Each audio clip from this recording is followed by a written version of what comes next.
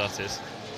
So this is Matthew O'Callaghan, the head of the Melton Mowbray Pork Pie Association. Yeah, I'm the chairman. And I'm just wondering, what do you think it is that makes the British pie so special?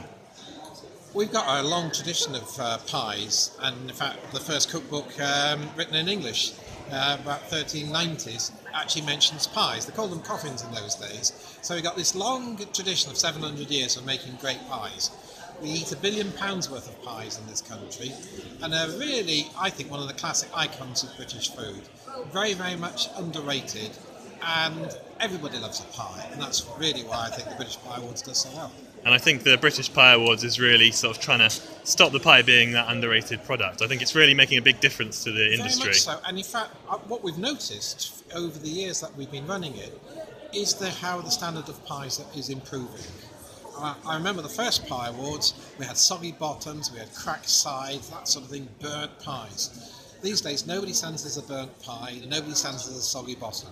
All the pies coming here now are of an exceptional standard, and the standard is improving. And that can only do well for the tradition of pie making, but also for the consumer. Thanks very much, Matthew.